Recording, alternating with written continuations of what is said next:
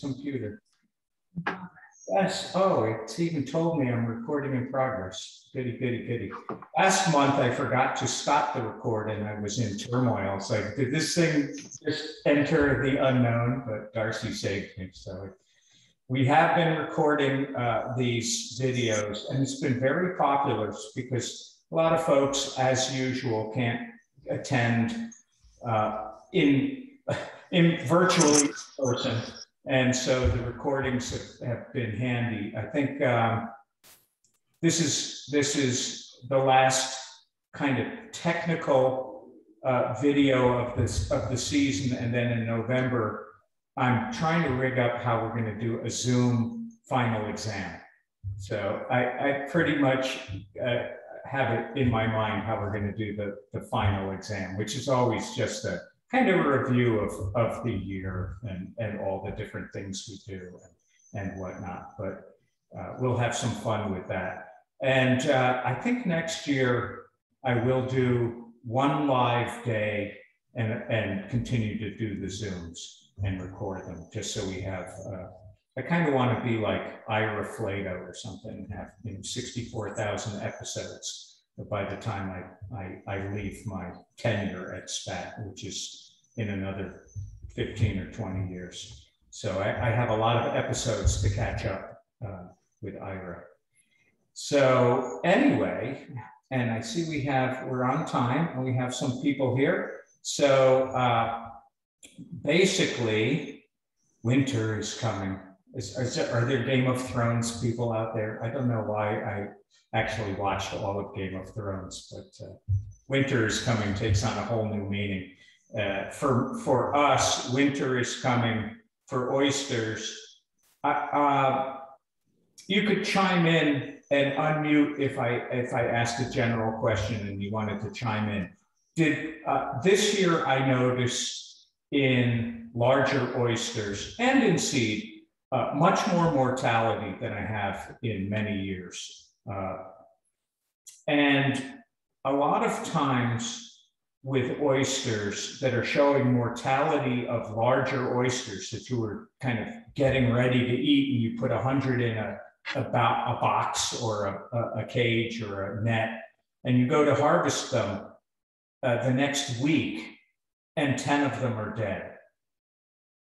What's that all about? And they were perfect, and you just did them a week ago, and you go to harvest them, and 10 of them are dead. And then you take 50 out, and you whatever, and you go back 2 weeks later, and 5 more are dead. What's going on there? A lot of times, and it doesn't look like there were any crabs, and the cages are nice and clean. The oysters look great.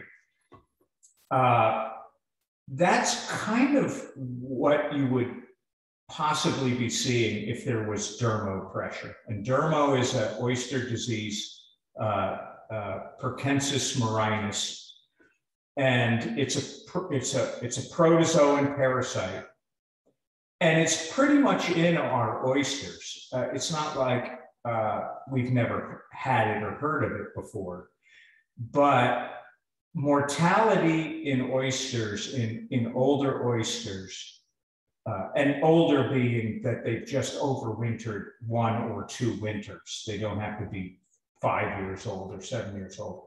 That you'll see like 10% die off incrementally following warm winters. You see that more than you normally do. So for all that, I suppose most humans, except for those hardy humans that love to go ice pick, mountain climbing, alpine skiing, glacier hopping, and basic tundra exploration a la Shackleton, which I'm not into at all. I am the least winter person I know. All I do is sit around the wood stove and burn wood all winter long. That's my sport, is cutting wood. Some people love winter. Oysters love a cold winter. They really do like a cold winter. They're rigged for the cold. So, you don't have to worry as much about cold winters as you do warm winters. I'll never forget talking to Dave Relier at Frank and Flower and Son, and I made the mistake of saying, "Oh, wasn't it a great winter? It was so nice and warm." And he looked at me like I had four heads, because basically he knew that mortality was going to be higher that year because of the warm winter. So that's one of the reasons why in the Chesapeake, dermo is a real problem, because you never get a cold winter to kind of knock that pressure back. So if folks saw that, it could have been that. That's the only thing I can really make heads or tails of with the conspicuous higher mortality. The only other thing that could have been happening, but I don't really recall any big bloom of Cochladinium, which is the mahogany tide. It is a red algae, but it's not the toxic red algae that you see with certain algal species that really cause a problem with mortality, not mortality of oysters. Oysters can eat, for instance, Alexandrium is a red tide algae that has a neurotoxin in it. And the oysters can eat it just fine. But if the, let me look and see what's going on here. I've got Chris on my screen, but he's not there. Hey, Chris. And he locked out my own thing. Okay, I guess that's okay. So oysters can eat the red tide. There's Chris. Oysters can eat the red tide. It's got a neurotoxin. If humans eat the oyster, they can get sick. In mahogany tide, this Cochladinium, you can eat the oysters that have been in that red tide. And again, we kind of call it, mahogany tide just to kind of decipher it from the toxic red algae. So we call it a mahogany tide. The oysters don't like it very much. And it's a really weird algae because it moves, it looks like an oil slick. If there are any yachters or boaters out there that were out this year, or any year that the Cochladinium is in the water, you can sail or motor into it, and it almost looks like it's a cloud that's blocking the sun as you see this kind of dark spot in the water, but it's the algae, and it really moves almost like an oil slick. Hey, Andrew, I cleaned your lunchbox up at the dock the other day. They looked really sad. So I have other oysters for you, but I did see your tags, and I thought, hey, there's Andrew's oysters. I haven't seen Andrew in ages. I plan to be an active participant next season. I just, with COVID and everything I got, I'm just looking forward to coming up. No worries about, obviously with all this stuff that's been going on, everybody gets a pass, and we're going to Thank you, Kim. No worries. I mean, we're going to. By the way, I'll say one last thing so I don't interrupt. I miss you, Kim. I can't wait to see you. Yeah, no, we'll all get together. All right, great. Together. We'll have a big party at my new place and have a big extra SPAT party. So anyway, so those are some things that could be causing mortality, but I will tell you that cold and winters is not going to be something you have to worry about for mortality, unless, of course, one of two things happens. Your oysters go ashore, like they broke off the line and they're up on the banks, and they sit there all winter long and get like a deep freeze. Oysters have a built-in antifreeze glycoprotein. They can almost freeze solid. And what happens with that glycoprotein is that it keeps ice crystals from forming inside the oyster around a couple key spots, like the kidney, the heart. And so they're kind of like in suspended animation. I've pulled oysters out of the water in December and opened them up and they were like oystersicles. I mean, they were really, they were crunchy, like eating a frozen popsicle oyster. And, but if you took those oysters and put them in a little tin of tepid salt water or even fresh water, they'll thaw out right away and they're perfectly fine. So, you know, when you're saving oysters, you can't save them in the freezer and have them be alive after, you know, after a week in the freezer. They're definitely not going to thaw out from that. And so if you take that analogy of the freezer, you don't want your oysters being embedded in ice where they're going to go into a deep freeze, because that's going to kill them. Okay, now, if the water is frozen on the surface, but the oysters are underneath it and they're just in the water and not in the ice, they're going to do just fine. If they're exposed out of the water in an ice flow, but are covered by water every tidal cycle, then they're not going to freeze either. However, and Darcy had a great, she asked me if I had any winter pictures, and I had lost all of them on my last computer switch that happened at Cornell. I never got my old files back. And I had some great pictures of, you know, 8 inches of ice on top of all this oyster gear. The oysters could care less. The gear was getting crushed. And if ice locks onto anything and decides to move, it can rip apart anything. It can move VWs out to sea if it latches onto it. That's why in places like Wellfleet, in Wellfleet, they take all the oysters off of their oyster grounds and they put them in, literally in walk-in containers that are temperature controlled so that they don't freeze. They're not freezers. They're maintaining them at 38 or 40 degrees. And they take them out in, I guess, about December and put them back in at the end of March. So they're out for months with no water, just out of the water. And the reason why they do that is the flats are so shallow and the ice can get so thick that the ice will just scour all the oysters away. It'll just take everything away. And so they just literally, I've seen up in Cape Cod, you drive by and there's a truck going by just loaded like Beverly Hillbillies just all over the place. And they're off, you know, to their container to palletize all their bags of oysters. And that's how they do it. They kind of have them in our regular Vexar bags, and they crate them up in these things and hold them there. They used to dig holes and throw tarps over them and do it. Now they've gotten a little bit more calculated about it. But so, you know, as we've been doing this for years and years and winterizing, oh, and I forgot to, there's a flyer that we have on the website, and it's tips of overwintering tips. It's on our website. It's like a checklist of winter things to do.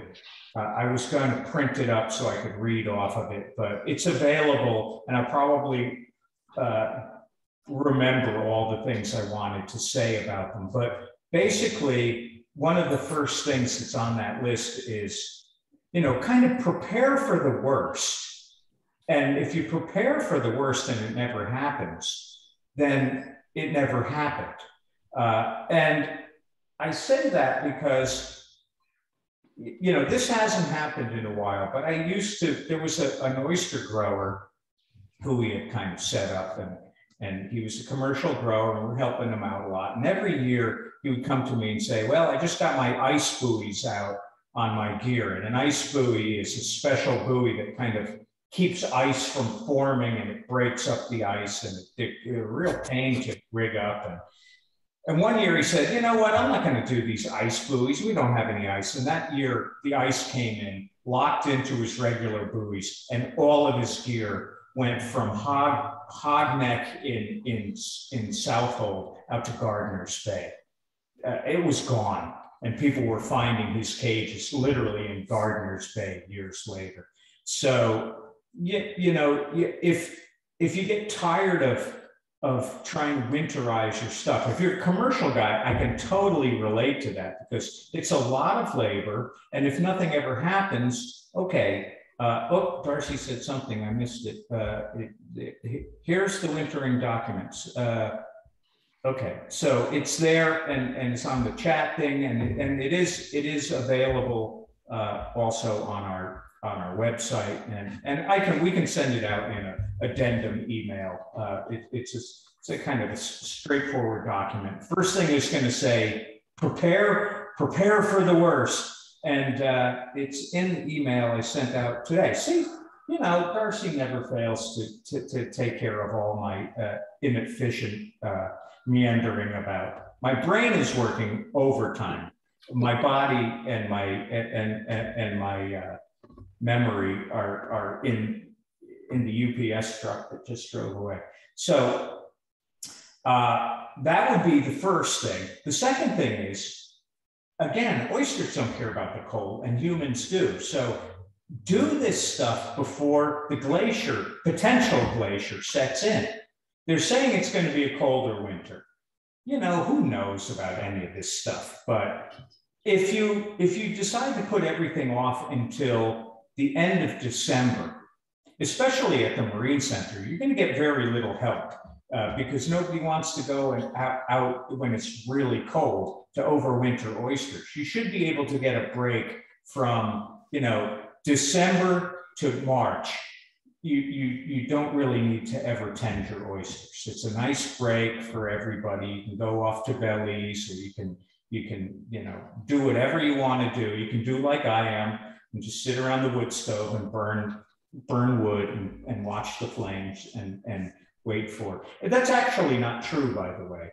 Our busiest time at the Marine Center is really January, February, and March, because that's the hatchery season. So, you know, we're actually gearing up. We have quite a crew at the Marine Center, and we're year-round, Monday, Wednesday, Friday.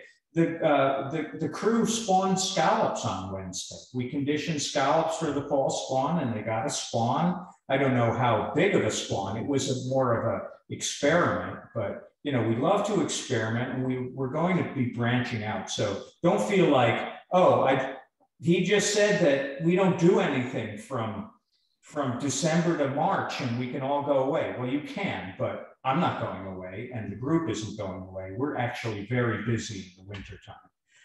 And you can be involved in that. You can learn the hatchery processes and the algae process and all that. But you're not going to be getting out your waders, Chris. Oh, well, maybe Chris will. He's pretty hardy, and he's got these really thick waders. So if he wants to crack, I mean, I've cracked through the ice and done stuff, but you know, we're going to go through that, how you can have your oysters for the season without messing with too much of it. But what I've found is that we can simplify things quite a bit. This is not a big deal to overwinter your stock, seeing as we're little oyster gardeners and not a commercial operation. And so I've got props here. So you're going to prepare for the worst. Now, look, there's 3 or 4 different kinds of SPAT growers. There's SPAT growers that grow at the Marine Center. There's SPAT growers that grow at the Tiana site, which has quite a number of growers, with 80+ growers at Tiana. There are people at their own docks. And then there's a couple other little things going on, like the Sag Harbor Group and whatnot. So what happens at the Marine Center is that pretty much everybody is floating their cages with the cages and the black floats. And for years, people have been getting ready for the winter. I'm going to say 25% of the people do something different for the winter, and the other 75% don't do anything.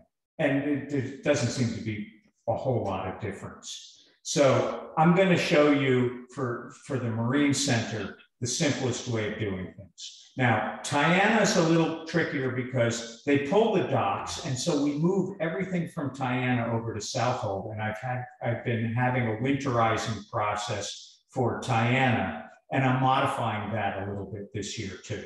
So I'm going to show everybody that. Where'd you go, Sunday? I saw you run away. Okay. And then for your own docks, that's probably been the hardest one to collectively get everybody on board, because people do all kinds of things differently. And inadvertently, I get 1 or 2 people, or 3 or 4, sometimes more, that lose everything during the winter.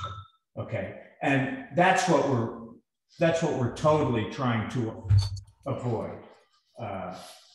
And so we're going to go through all of those. Now, for folks that have their, it's a good thing my wife isn't here and see I have all my props. You know what I had to do? I had to pressure wash all my props to bring them into the house. Normally I would do it at the Marine Center in the classroom. And when I left, the classroom was trashed. There's like all this weird, you know, dried algae all over the floor. So I actually pressure washed all the gear. So here's your cage. Hey there. Okay, so there's Tom. I got a big view of Tom there. I don't know. So here's your cage, and a lot of people have their floats right on the side. Now, listen, we have a change in the way we do things lately. We have all these pressure washers all over the place, and people have been keeping their gear really, really clean. Now, it took me until maybe just a couple months ago for it to dawn on me, and we have a pressure washer at Tiana. People have been keeping things nice and clean. It took me the longest time to dawn on me that the reason why you put your floats on the side is so you can flip your cages, okay? The fouling gets on the bottom. Usually the sun's baking the top. You can go out there and you can flip them, and now the fouling's on the top, and you can scrub it and whatnot and blah, blah, blah. Well, the simple fact is, if you're keeping your gear clean all the time, there's no reason to have your floats on the side. You can always have them on the top.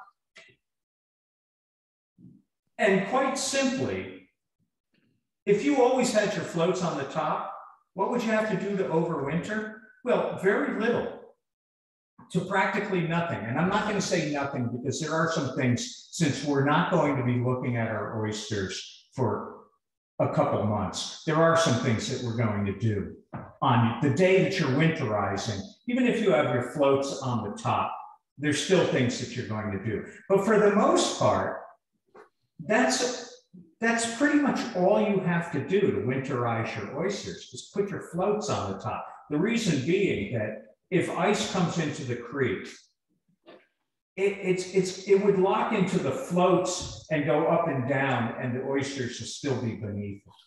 And there's a couple modifications. I mean, I have seen it at Cornell, 8 inches of ice in that creek. So, you know, we haven't seen that in a little while, and we haven't really seen any winter mortality because of cold. Hello. You snuck in the back. You didn't have to sneak in the back. Now she's going to see all my props that I pressure washed in the living room. Okay. That's the other Kim. If you didn't know, it's Kim and Kim here. There's Kim. There's Kimmy coming in from school. Okay, so that would be the simplest way. Now, there's a trick, by the way. Oh, and hi, Kimmy. Hi there. Oh, look at there. There's Mary. I haven't seen Mary in ages.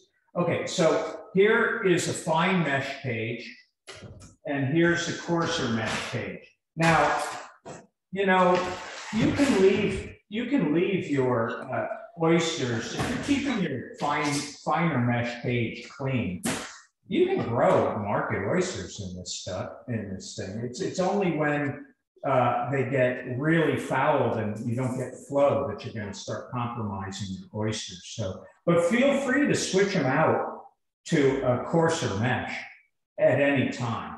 We have plenty of gear to do that with. Just a, where's my little collection of cable ties here. Here's a little trick. No, that's the wrong one. If you're using these floats, as you must already know, you need a 14-inch cable tie. It's got to be 14-inch. And if you're going to put them on the top, it's also, that's the other thing about having them on the side. They're very easy to rig up, and the top's a little trickier. But if you put a pre-bend in there, where's my camera? You put a pre-bend in there and really bend it, you know, and give it a nice bend. Let me see that. So when you go to do this, here's your cage, you can just slip it in. And if it's got a nice bend, which this one, I'm really going to put a bend on it. Like, now that I think of it, I'm going to, you see this? It's almost like a right angle now. So when I go in here, it pops right up from the mesh. You can see that, but I got it there. And so now I can lock it right onto the top. And there it was on the top. So I should have had one of these I hate boring people and all this, so I'm gonna have to tell a joke or something. Okay. No, I know. You get enough out of this thing. So here's the zip tie. I'm putting a quick 45-degree on it. Give it a little extra twist, pre-bend. It goes up through the hole. You can't see what I'm doing. This is the one thing I haven't not figured out about Zoom is how to do, you know, PowerPoints are one thing because everyone's looking at the PowerPoint. But when you're doing props, I mean, I can't stand up. I'm trying to do stand up, but different kind of stand up. I can't stand up and do this. So there, we're boring people. I can hear people are starting to, and we put that on the top. Now, what I want to show you. Just lift it up a little so we could see where you're putting those twist ties. So now we have it on the top. And we got, I didn't do it, if I were doing this carefully, where's my other float? If I was doing this carefully, it doesn't really matter. We're going to do 2 floats. Now you want to do 2 floats like that. And they can be straight. I wasn't paying attention because I was worried about boring everybody. So this one is all crooked. It doesn't really matter. I mean, it doesn't have to be perfect, but the reason why you need 2 is you don't want your cage to do this. Here's the float. You know, that's another problem with people that are winterizing oysters and not getting out to them. If you're using an inferior cable tie and one of your floats comes off the side, what's it going to do? It's going to go like that with the side that has the float. Now all your oysters are down in the bottom, and that's not good. You want to keep them nice and horizontal. So let's pretend we put 2 floats on, so I won't bore anybody anymore. Now, here's a couple things. Here's a couple options for people, including at Tyann. And maybe even more importantly, folks at Tyann. Folks at Tyann and at the Marine Center have multiple cages floating on their line. Now, at the Marine Center, you don't have to move anything. You just have to get everything nice and clean. And we're going to talk about a couple things you can do with your oysters as you're leaving for your trip to the Himalayas or wherever you're going for the winter, or just to the grocery store and going in your house in Southhold. That's fine too. At Tyann, if you have multiple cages, what we've been doing in the past is taking them out of these cages and putting them in lantern nets, which I'm going to show you in a minute. But I've started to have folks overwinter at Tiana in their existing gear, because I figured that it's just as easy to make bridles of these, and we're going to make a bridle of these, to make a bridle of these, and those I can store just about as easily as lanternettes. The reason why I haven't in the past is it's really hard to move everybody out of Tiana and get it to fit at the Marine Center on the lines I have. But at this point, I've noticed that people are winterizing so many nets that I'm going to have 400 nets coming out of Tiana, and all of a sudden it's pretty daunting. So here's the thought of bridle.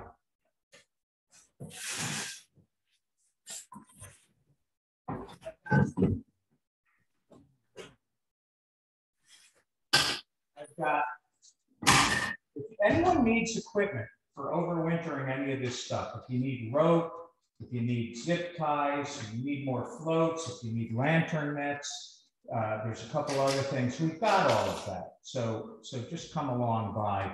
I'm going to be cutting a whole bunch of 2-fathom pot wort.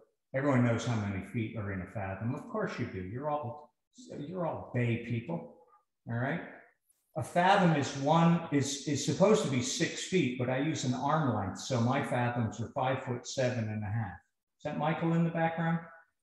Yeah. Okay.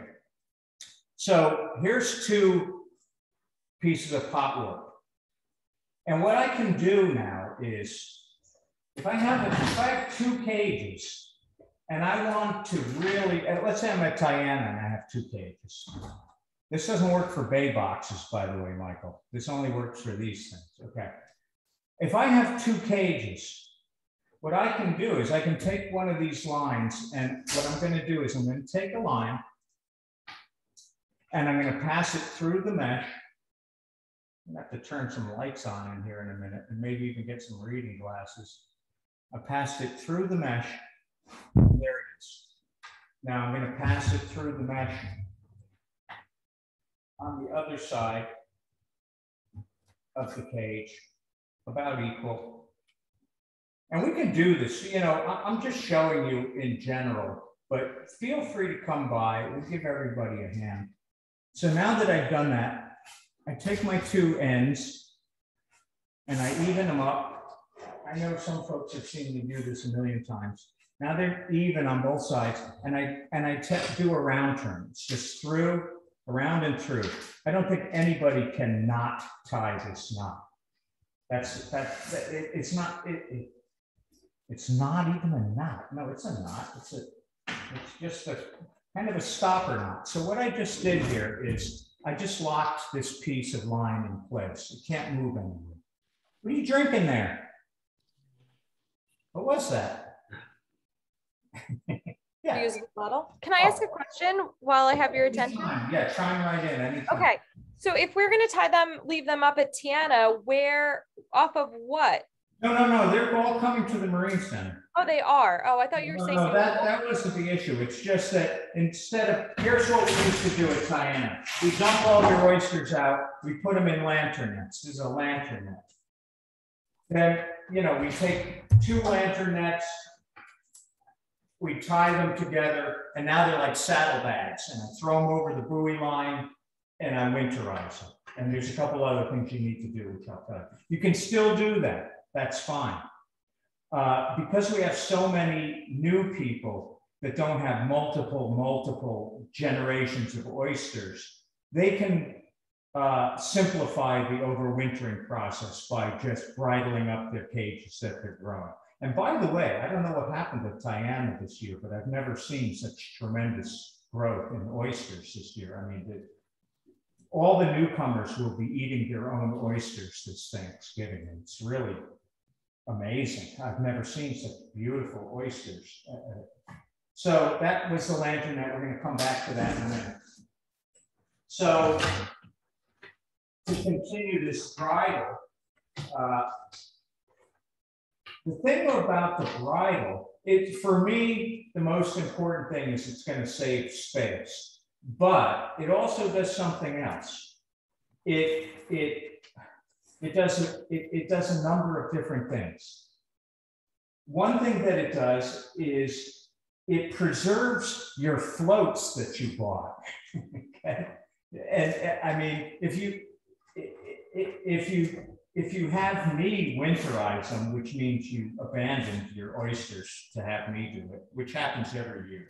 I know that sounds callous, but it happens every year that people don't come and winterize their oysters, and I do it for them. And then, you know, your cages, where are your cages? This way you can preserve all your gear.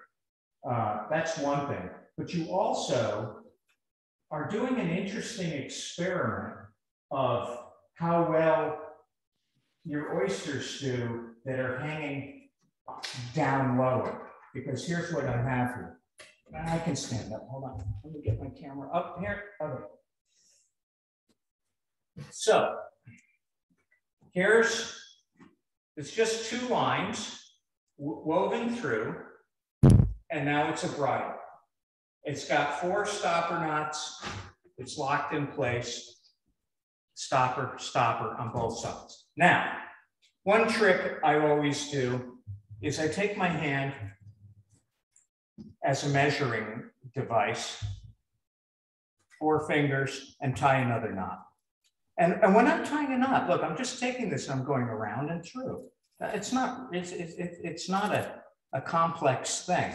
You don't have to do a figure 8. It's just a round turn. It's just a overhand knot. I think you can't not tie that knot. You can go in either direction. It doesn't matter. It can't slip because all it is it's just an overhand knot. Now, by doing that, and then this next part, oh, and I forgot one thing that I said, don't forget. Okay. So now I have a stopper. So what I'm going to do is, this one doesn't get floats. This one on the top has 2 floats. And another trick is you can always put all your floats. You can almost use the top as just flotation. Take all your floats, and if you have no oysters in them, you could put them all in the bag. I wouldn't do that because then you're wasting the space. But what you're going to do is then go through, and what I didn't do, and I said I was going to do it, I was at Tiana and I had my rigging knife with the marling spike, and I lost it. I'm going to go get a pencil as a fid. Hold on.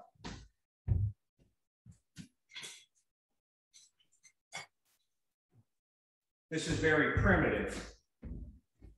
If I needed a fid, what works really well is a screwdriver. Here's a pen, okay? And this is a fine mesh cage, and it's hard to get the line through there. So if you took a screwdriver or a fid or something, or even a scissor and poked a couple meshes out, I'm just going to run this pen. And I'm not going to do this for the whole thing because I know I'm going to break the pen. But you get the picture. I'm widening up that one mesh, and then I'm going to just run I tried to make a little needle to put in, and I had a pipette made out of plastic. The real trick would be not to use this fine mesh cage or a thinner line, or use a screwdriver. And you don't want a Phillips head, you want a broad bladed screwdriver. Just put it in. Now this goes right through. If I could see, it goes right through. And then finish it off with another overhand knot, and it can't slide. And then you do that on all 4 sides, and you will get a bridle of 2 cages hanging down. And they'll be floating because the top one has the floats. It's going to keep it nice and level. The bottom one is going to be in deeper water. I wouldn't do more than 2 levels. Don't do 3, don't do 4. Make 2 pair. If you have 4 cages, make 2 pair of 2, because they get heavy when you go to haul them up in winter. So that's bridling with flotation on the top. And that will work very well. If you want to just put your flotation on the top and leave them out on your lines all in a straight line, that's perfect. That's fine. That's going to be just fine. If you want to dump your oysters out and put them into lantern nets, if you want to leave them in your bay boxes, you can leave them in your bay boxes, because you don't want to change the flavor, that woody, oaky flavor that you're getting from your bay boxes. Okay. Michael, you're going to have to run an experiment with a regular cage next to your bay boxes to see if you're imparting a nice oaky flavor into your oyster. These are the yes? We need to do it, yes. Yeah, I mean, you know, the thing with this program is the only way that we learn really fascinating things is by experimenting. Some crackpot comes up with a crazy idea and it's like, well, look what I did. And it's like, wow, that's totally awesome. And, Kim, what's the bay box? Well, I can go get one. here's okay. I'll be right back. Here comes the sales page. No, go for it. Here comes the sales. You have one? Okay. There's one in my office. Hey, Kim. The SPAT members that have, Michael got very bored one winter and got thrown out of the kitchen because he was making a mess. So he had to go down to his workshop. That's what happens to me all the time. I get banished to the garage and made these boxes for growing oysters. And they're not only are they functional, but they're actually quite beautiful. And so, you know, there's an aesthetic nature to it. There's a handling nature to it. There's a anti-fouling nature to it. There's a stability nature to it.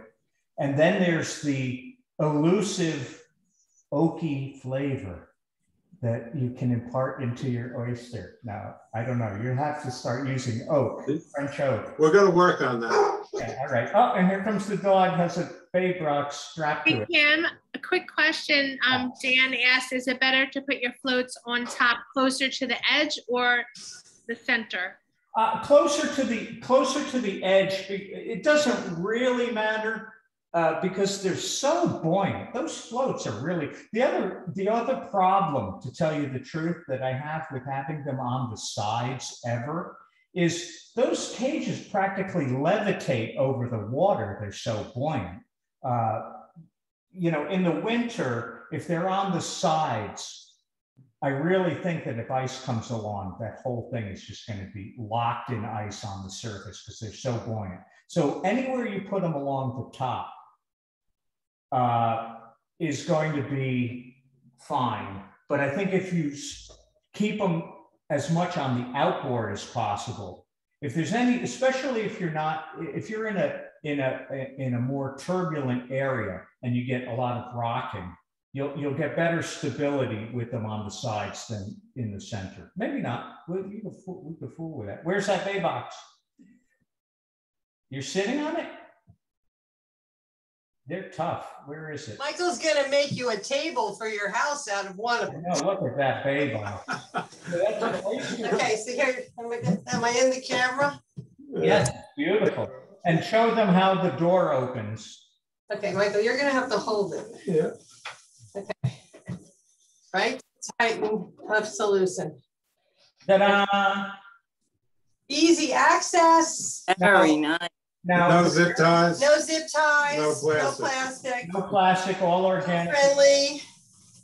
And it's great.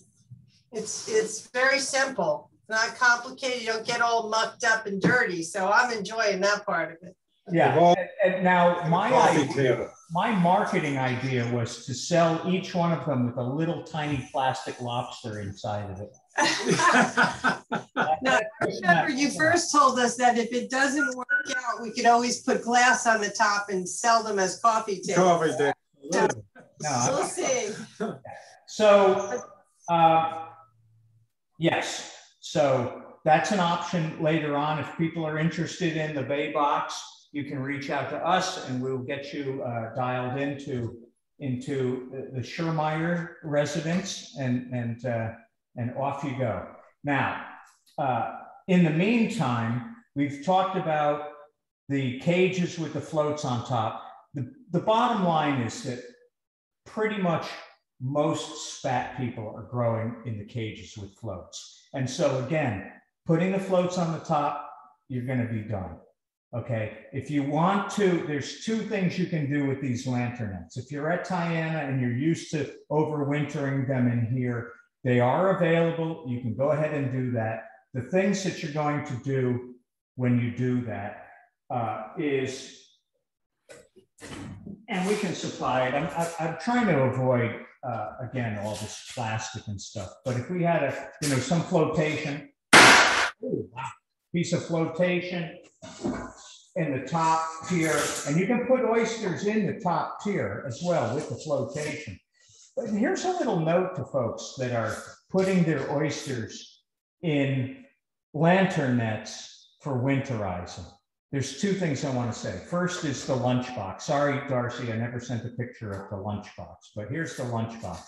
If you are growing oysters and you've got beautiful oysters and you want to eat them for whatever December holiday you celebrate, or New Year's, or Valentine's Day, or any of these days that you want to eat them in the winter and you've overwinterized your oysters, pull out the biggest ones, put them in a lantern net, and we'll set it up as a lunchbox so that you can get them whenever you want them. There's some caveats to that. You must label well, and we're going to talk about labeling for the 64,000th time in a minute. But there's another note. If you're going to put heavy oysters in something that's going, don't assume that you're going to be at a dock or hanging from a dock. You might be on a buoy line. If you're on a buoy line and you have flotation, I mean, if you're on a dock, you don't need flotation because you're tying it off to the dock. But if you're hanging it from a buoy line and your oysters weigh 600 pounds and you put a swim noodle in the top, I can guarantee you that that thing will not float. Okay. So it should be blatantly obvious, but let me tell you something. In my experience, it clearly isn't blatantly obvious because I'll get these nets that weigh a half a gorilla and there's a swim noodle in the top, and I put it on the buoy line and it sinks the buoy line. So, it happens to me all the time. So, it's not a problem because I add, the problem is that then people zip tie. If you're going to zip tie these, here's a couple other things. These things have little metal clips on them that fold over, and you need a cast iron thumb. And if you don't have a cast iron thumb, that's a cast iron thumb. See how gnarly that thumb is? That's from doing this all the time, pressing these brass clips down. I just got one. Okay, I was going to steal Kimmy's thimbles, but apparently she has no thimbles that fits this cast iron thumb. Okay, so people have a kind of a hard time pushing these down, so they'll zip tie them. That's fine. But if you put 20 zip ties on this thing, it's like, it takes a long time to open it up to throw an extra piece of foam in there. What I would do with these, because the clips are actually quite nice. You can use a tool, by the way, to push them down. But right here on the corners, they're a little gappy. That's where I would add a zip tie. So I take a little, I have a little one here somewhere. Hold on. I have a little one. Well, I got a medium one. I'm going to waste a medium one. We have the little, we have all sizes of zip ties at Cornell. We have 14-inch for the floats. We have 8-inch for making the cages. We have 4-inch for closing them. So the 4-inch, you can take a cable tie, go right in the corner here. I don't have to close it. Put it in the corner here. And that's a nice safety. One on one side, one on the other side. And even if these clips come undone, it'll still keep this door closed, okay? Lunchbox. Now, if you want to retrieve your oysters from your lunchbox, obviously,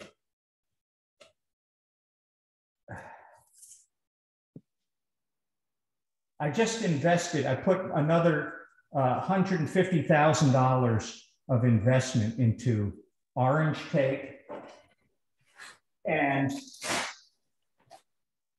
big chisel Sharpie markers.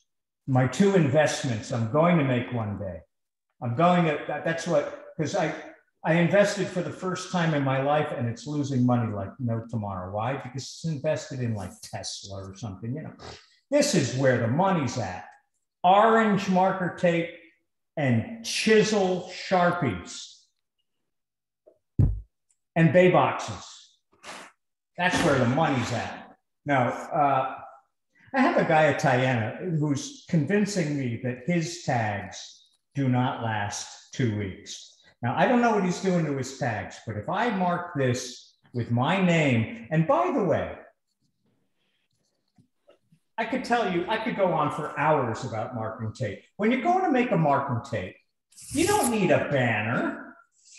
You need a little piece. But if you take a little piece, don't write a cryptic code like RF. Write your name. Because if I find the thing, RF means very little to me, but Ralph Friedenhofer, even though it just barely fit on the tape, then I know exactly whose it is. And the writing will stay all winter long. The other thing is, and believe me, I'm only saying this from experience. When I get, here I am, I'm saying, please label your stuff well. And then I see a lantern net, and it's got one of these orange tags in every tier, sometimes two of them. No, one in the top tier will never go away. You can also have your, these are really handy. Oh, now I could show you this one if she's watching. It says Dizzy Lizzie. I didn't name her Dizzy Lizzie. She calls herself Dizzy Lizzie. I would never do that to anybody, okay? If you have a tag, hey, Dizzy Lizzie, I have your tag here. I don't know why I have your tag in my kit. We have plenty of tags. We can burn your name in. One of the Tiana guys embossed the whole string of lines. I've got all new tags for everyone at Tiana with their line number and their embossed name. And I've been putting them on the overwinter oysters at the Marine Center. So the blue tag with the name written in Sharpie, but I burn it in, or if anyone like Michael wants to come up with a better way of embossing tags, I tried Dremels, I tried all kinds of things. But so we're going to tag them. I can't stress enough these silly orange tape, because every year people are looking for their oysters, and at Tiana sometimes they go on the beach, and if there's no marker on there, the trouble is if you marked your line and it comes off of the line, and that was the only marker, well, it was on that line and I've got a marker on my line. Yeah, but the cage isn't on the line anymore, it's on the beach. I look inside there and I only am looking for one thing. I'm looking for the little flash of orange. And I was like, yes, it's got a tag in it. And I pull the tag out. I feel like a kid at a party with a grab bag. You know, it's like, oh yes, it's Joey Freudenhofer again. How come his stuff keeps coming off the line? But at least he's got a tag, okay? So, you know, you'll never lose your oysters. I found Andrew's oysters. It had its tag. It was embossed. The oysters didn't look so great, but the tag was fabulous. So he deserves a whole fresh new batch of oysters just because he tagged his old ones so well. That's how I feel. Anyone that goes through that part is good in my book. Okay, so we've got the lantern nets. Plenty of lantern nets available for folks if they want to use them. black cages, you've got your floats, so we're in good shape there. We talked about labeling.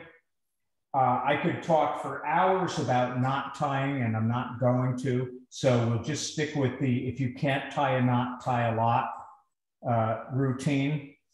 If you want to learn how to tie knots, one day I'll have a session. It'll take like months, because I don't know if anyone's ever looked at Ashley's Book of Knots or any of those things. It's virtually impossible to learn how to tie a knot unless you just keep tying knots that with somebody that can tie a knot. And Kim, I have a question. yeah. Hey there, how are you? Hi, good. Are we attaching the top cage with pins to the pulley line? Oh, thank you, Mary. I'm gonna talk to you. Let me get my kit out here and find a pin. Unfortunately, all pins are not created equal. Okay, we have a retired orthodontist making, now here's a nice pin. This is one of the new pins. This pin is, I can't remember what gauge, 0.80 spring steel, stainless spring steel. This is a nice pin. I could trust doing certain things with these pins, but people are relying, let me see if I can find it. There's another pin. I think there's one. Ah, no, that's a good pin. There's some pins that are so flimsy and people are relying on the pins and they're not holding. The thing with even this cheap top work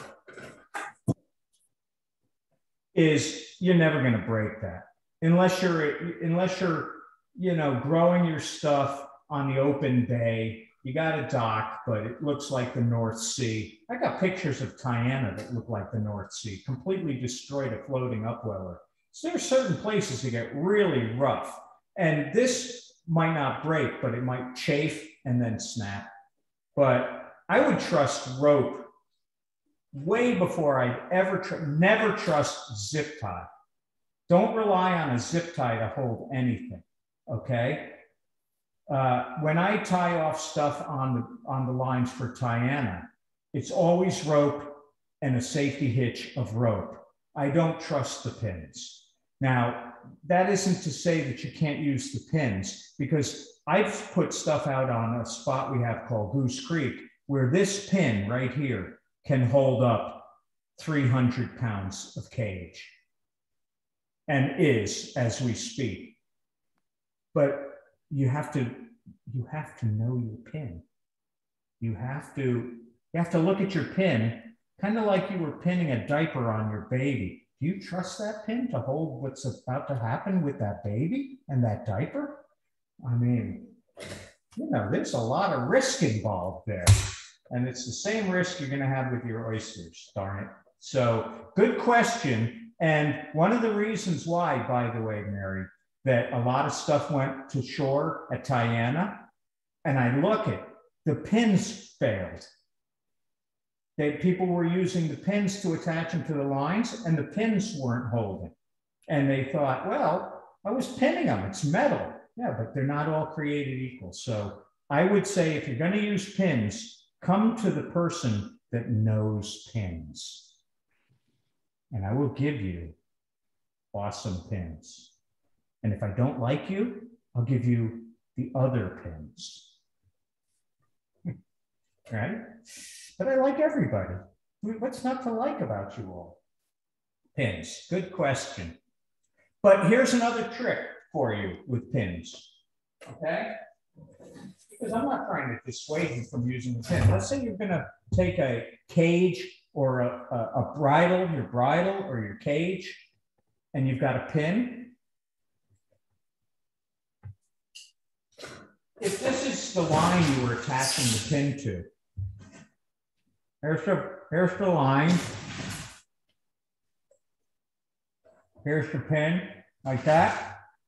That's a mistake. What I would do is, here's the line. I wish I had 3 arms. Here's the line. Here's the cage. Watch this. Let me see if I can get a good view of this. This always works better in the classroom line. Here's the line that I'm going to attach this cage to.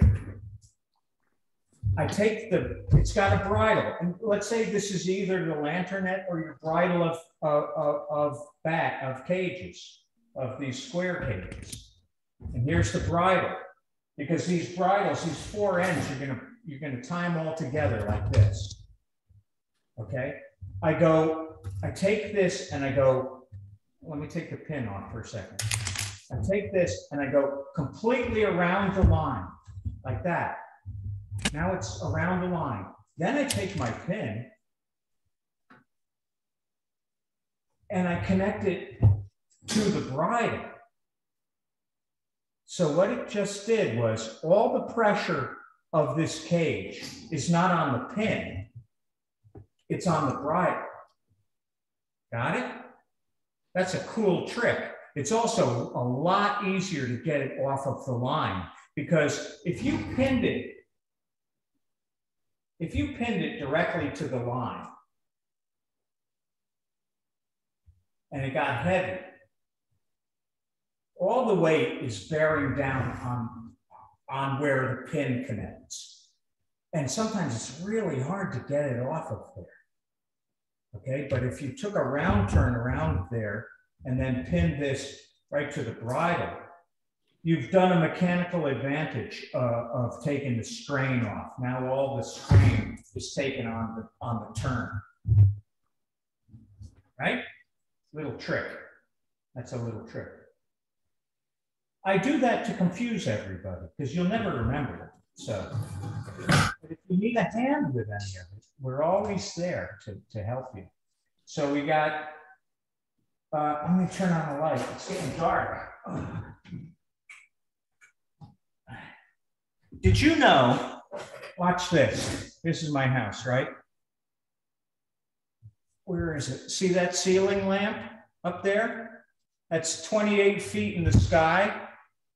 When I moved in, that light didn't work because the people never could change the light bulb. Now, how long did they live in this house with the living room having no light? Because the only light was 28 feet up in the sky on that ceiling fan. I was painting the ceiling. It's like, I wonder if this light works. I changed the 4 bulbs and it worked just fine. Like, sorry, I meandered, but why did I meander? Like, oh, because I turned the light on. Yeah, okay, I got it. Don't mind me. It must be Friday.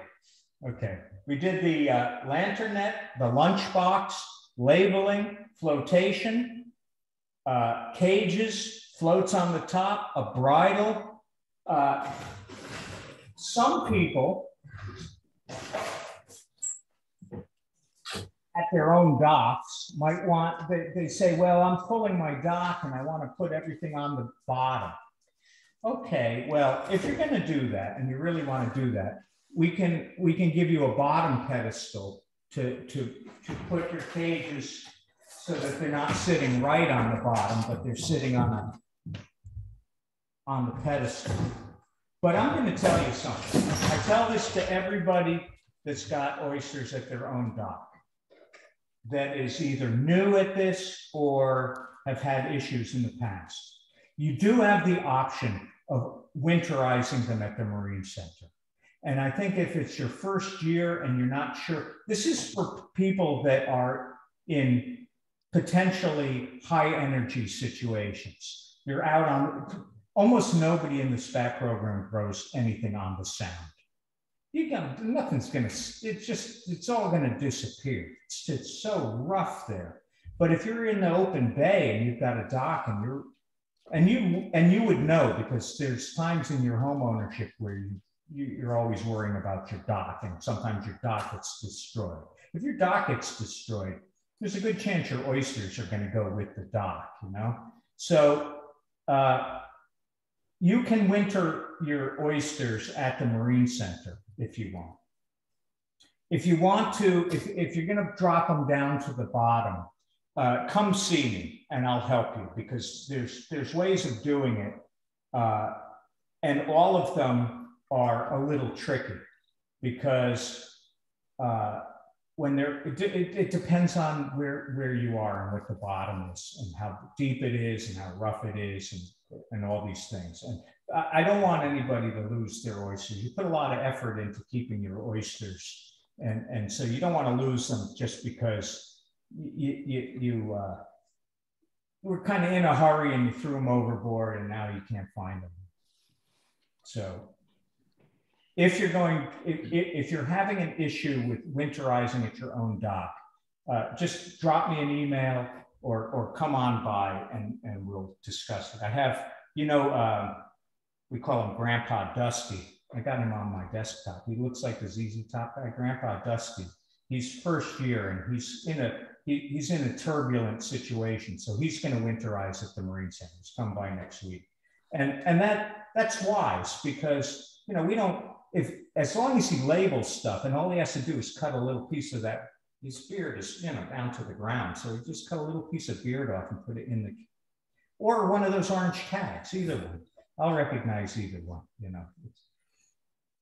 Yeah, no, all right.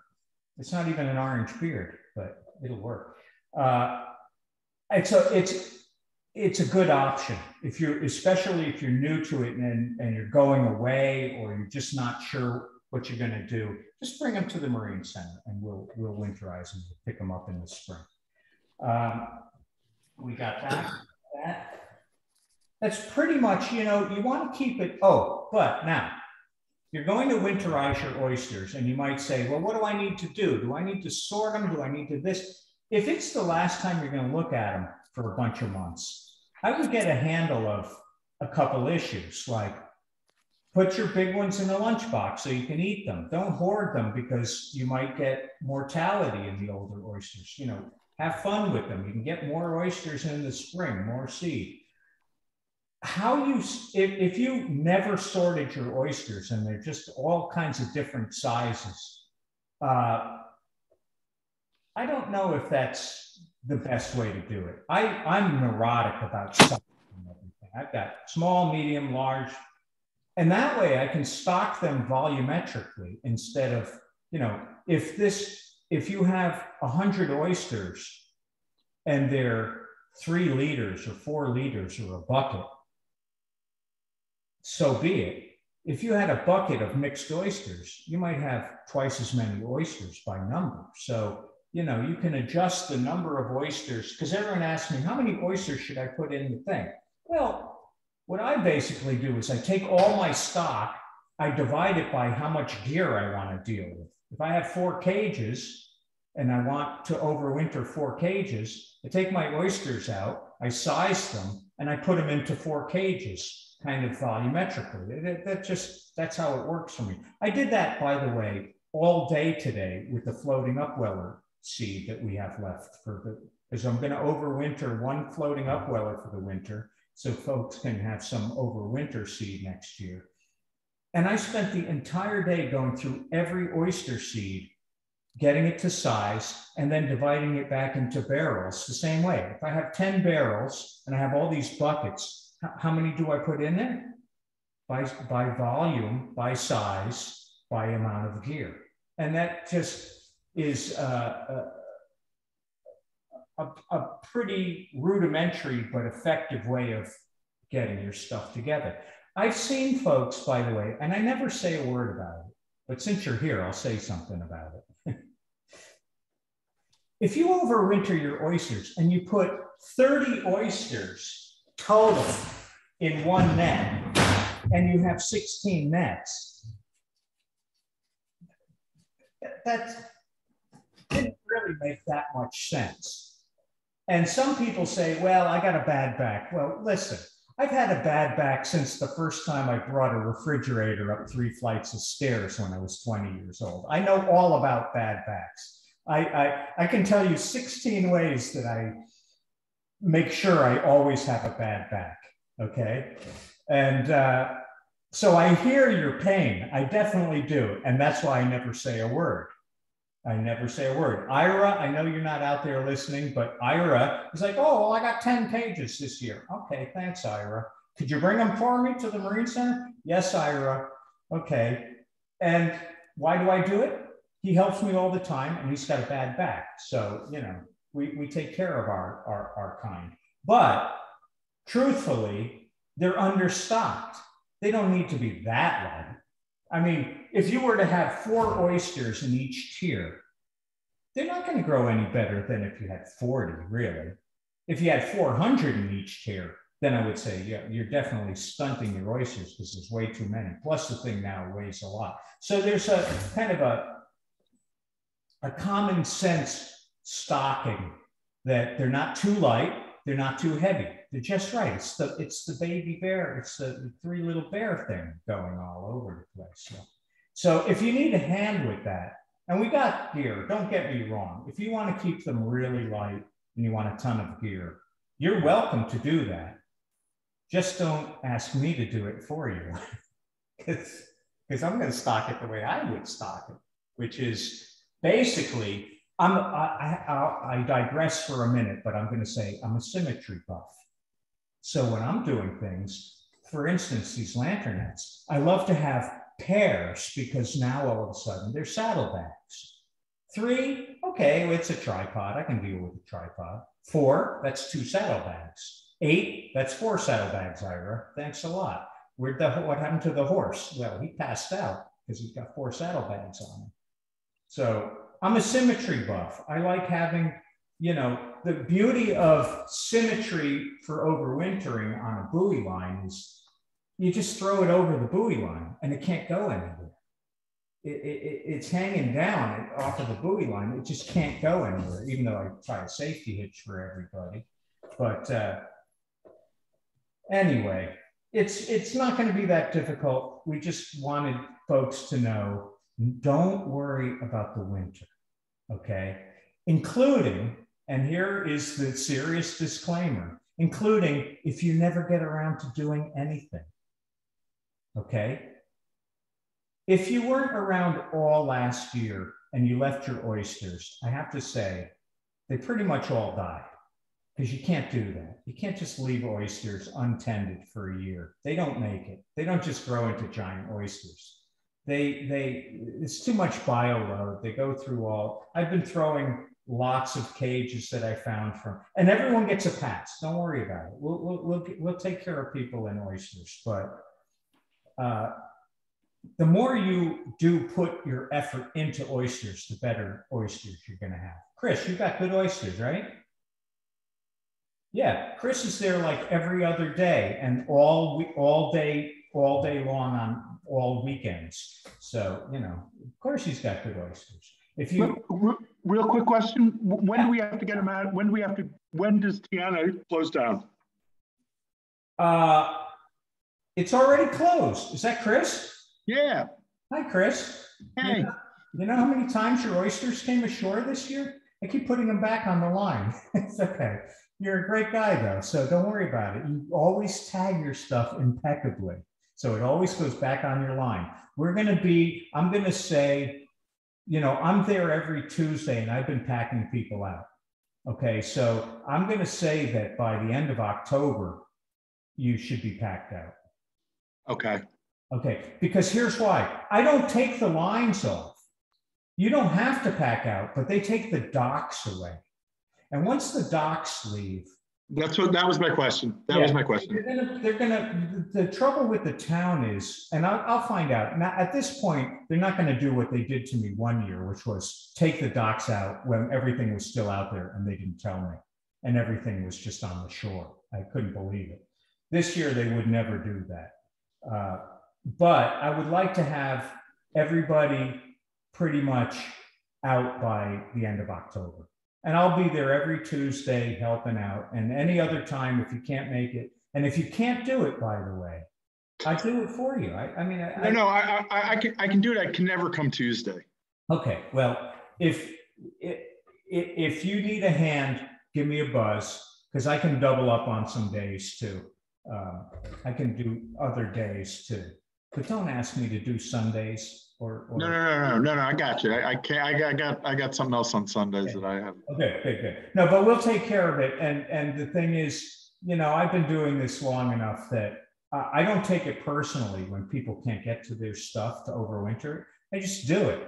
And it's because I have the trailer there, the truck there, I load it up, I take it back. I've got my alphabetical organizational skills back. It's called avoiding chaos at all costs. And it's worth the extra labor for me to avoid the chaos and the heartbreak of losing, the heartbreak of psoriasis and oyster loss, you know? Yeah. So no worries, no worries. But Kim, yeah, I've got a question about, well, we're talking about overwintering. When is a good time to bring them back to their normal configuration? March, April? well, that's an excellent question. And the answer is as soon as you can tolerate doing it. And I say that because, you know, if you can't tolerate doing it until July and August, you've got a very low tolerance rate for outdoor stuff. I would say that if you, here's a great way of thinking about it, because this is a double whammy. If you come in mid-May or early June to get your seed and you do it then, you're going to be fine. If you do it earlier, your oysters are going to be happier. April, mid-April. And the reason is because, and this is why I never tell people, by the way, when you're overwintering your oysters, oh, they're going to hibernate, they're not going to grow. So throw them all in one thing. Big mistake, huge mistake. You don't want to load them up because you say, oh, well, they're not going to grow. I'm just going to put them in one thing and I'll be done. Because the good chance is you're not going to get to them to put them in the spring mode and they're going to have serious bioloading issues. So you're better off having them so when spring happens, and here's the thing, you know, we're oyster people, we're people. We don't like cold water per se. And so oysters like cold water, and they're going to start feeding when we would never think of going swimming. Like March 15th, those things are going to, there's a good chance that there's going to be an algae there that they can eat and they're going to come alive. And it's like, well, I'm not going out March 15th. No, you're not, probably. So you want it to be nice and clean and orderly. So when they start coming alive, they're not going to be like, oops, right? And they're going to be fine. And then you come around and you give them their first cleaning in, you know, if it's May, it's okay. If it's August, you really missed it. You missed it. And they're going to die because the bioloading issue, you know, they're going to grow really well and then they're going to be like, oh. So, yes. I don't know if that answered your question. There's no hard and fast rule, but one hard and fast rule is, I mean, it was a shame. I know most folks by name. And so when I look at oyster, and I know you haven't been around, so Suey, she hasn't been around. I took her oysters up yesterday. They've been there for 18 months and they're all dead. All of them. There were 4. And it's sad because, you know, at one point they were doing well, but they can't tolerate that. And I can't do other people's stuff. There's 250 families doing the program. I'm not around. And I'm not trying to say, oh, you failed. Well, no, everyone gets a pass. It was a weird couple of years. I mean, let's face it, it was a weird couple of years. And some people just got tired of, you know, if you get tired of doing the program, by the way, let me know because we'll give the oysters away before they die. I mean, some people have done that, but a lot of people just stop coming and their oysters die. And people that come a lot, they say, well, there's some net out there that looks like Willie Nelson and kind of, you know, Bob Marley, and they're all hanging out, and it's a mess. There's all these things, but you know, like Medusa, and you pull, and it's like you kind of know that person has taken a break from their oyster thing for a while. And unfortunately, it's usually way too late because we don't like to move people's stuff. Then you come out and you say, it was there, it was on that line. There's stuff that there's trees growing out of oyster cages. It's the wildest thing. I went by one yesterday. It's like, yep, there's that. Obviously, that's a water tolerant plant, but that's like an upland plant. It's growing out of that oyster cage. That one hasn't been tended in a while. So it's okay. Everyone gets a pass, you know.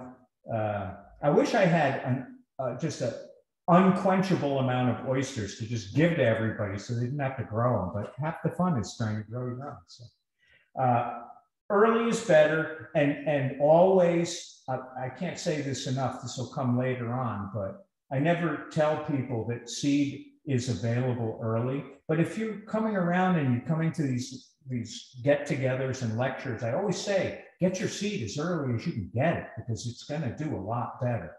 It just is. Than if you, I have people that got seed yesterday. It's October.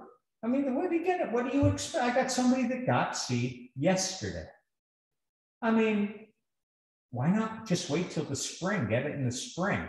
You're going to get seed that's almost the same size, and it'll go.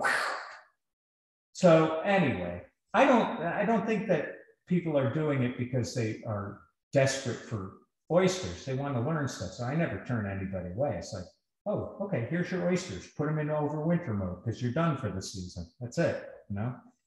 So early. We'll see you early, Chris. Yeah, good. Any other questions or comments? Or I'm sure I forgot stuff, but there is the checklist that you can look at. You can always reach out to us. We're always around to answer or to help out. We are doing the Monday, Wednesday, Fridays, except on holidays, by the way. When I get a sad email, oh, I just came from East Hampton and took 2 ferries and the place was locked. Yeah, because it wasn't Columbus Day. It was Indigenous Peoples Day. And darn it, I celebrated that. I celebrate that. If it was Columbus Day, you would have seen me at the Marine Center working. Yeah, you don't, certain people, you just don't. Oh, and I'm half Italian, so I can say that. Oh, there goes Kimmy.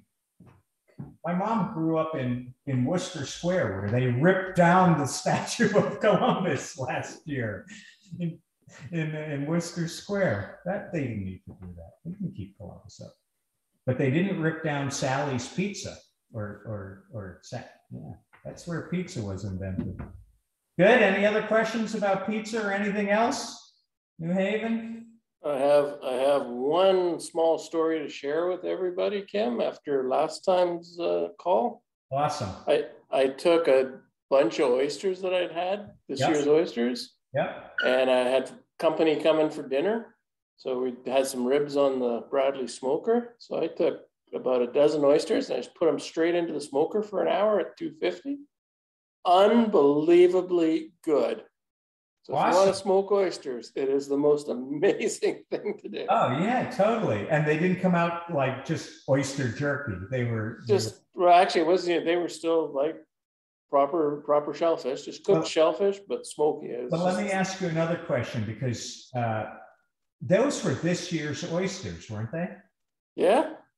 You guys did a remarkable job. I mean, those were 8-month-old oysters, right?